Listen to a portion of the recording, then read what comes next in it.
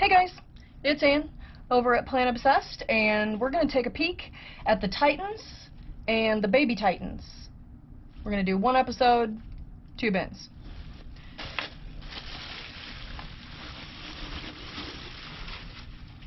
Alrighty, so the Titans have, looks like they've pretty much eaten those maple keys. Those are all gone.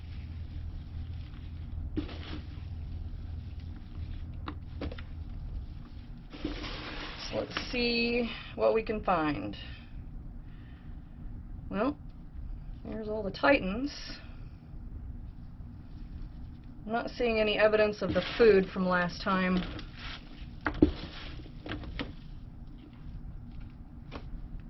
Oh, well, avocado pits don't count.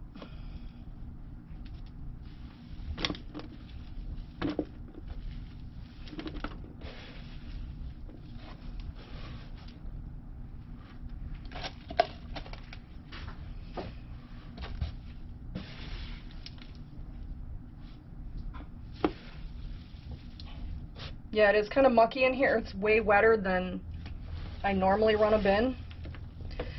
But, oop, wait a minute. Apparently the Titans aren't. The worm ball type must not be dignified. Put some shredded carrots in here a week or so ago.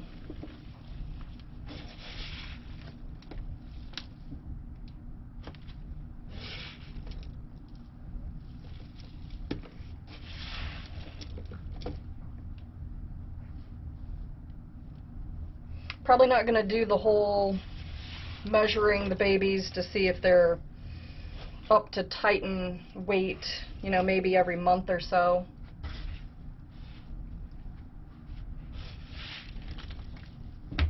I still try and keep an eye on making sure that, you know, none of them are getting to reproduction age without meeting the criteria, so I try and keep an eye on, at the very least, if there's cocoons or anything.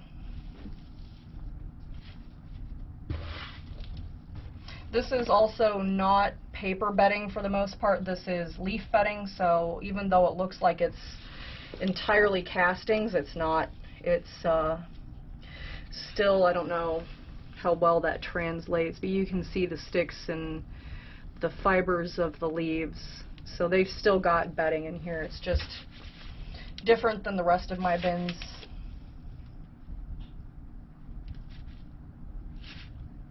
Okay, let's see. This must be where I buried the rest of the carrot.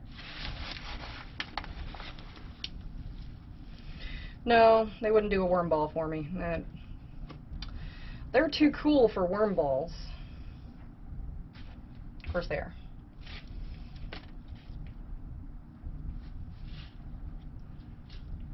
Alright, well, I'm going to feed them pretty good here.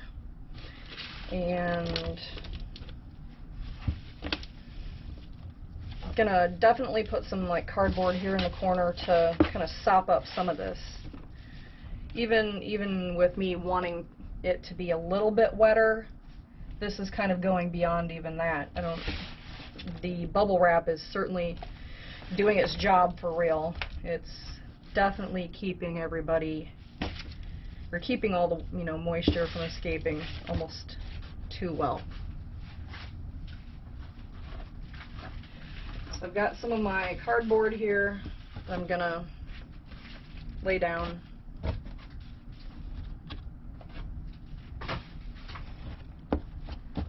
Then they're gonna get a big meal.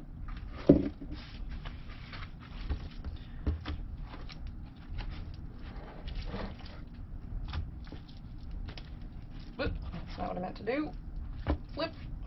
There we go. Kind of spread it out over a larger area. Maybe because they are so big, maybe they just don't want to hang out together. I don't know. Making this up as I go along. Okay, well, that's the Titan bin for now. They got 2 good handfuls of the muck. Put their bubble wrap back on. Maybe kind of leave one side of it open a little bit. then we will go over to the baby Titan bin. So I'm just going to turn you around here.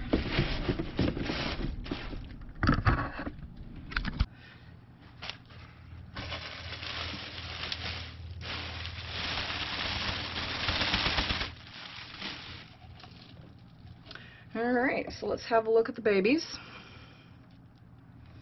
Stupid tea bag won't. I actually think there's potworms living in there. What's going on? But let's see what we can find. Population is certainly growing in here. I think Lilia's experiment with her who reproduces the best out of all the worms kind of gave me a little hope that I could get my European nightcrawler population up and going a lot better. Seeing that they, even though they're rumored to not reproduce as fast, you know, she ended up with almost 800 of them in 6 months out of 5 worms. So to me, that was super encouraging.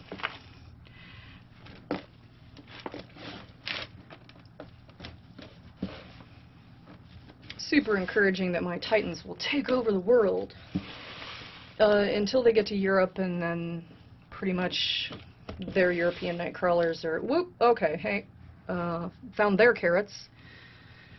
So baby Titans aren't too good to make a worm ball. So that's cool.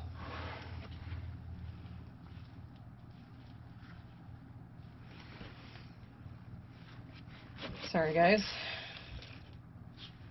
So yeah, the baby Titans are still worm ballers. So it looks like they've still got some food from midweek. I'm still going to give them some.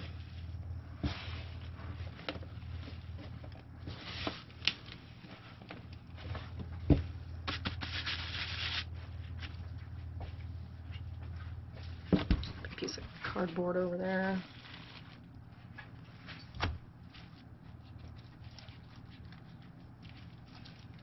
Spread it out a little bit. Put some of those chunks in there that aren't digesting of stuff. Put the worm ball back over there.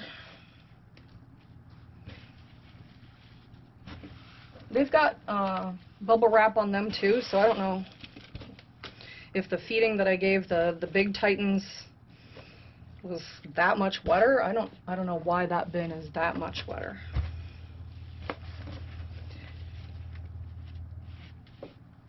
Or maybe the babies are just converting so much moisture to body mass that they're sopping it up. I got nothing.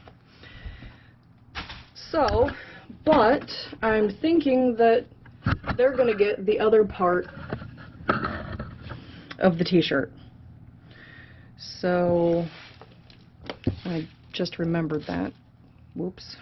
So I'm going to kind of tuck that underneath the feeding a little bit so that it soaks up some bacteria and good juices and stuff so they can get started on it. So I'm not going to give it to the big Titans because they're apparently too fancy to even make worm balls. Can't be bothered. They're too cool. But the baby Titans, they still want to impress people. So I'm going to put the t-shirt in with them and see how they do with it. So it'll be the baby Titans against the DIY stacked bin.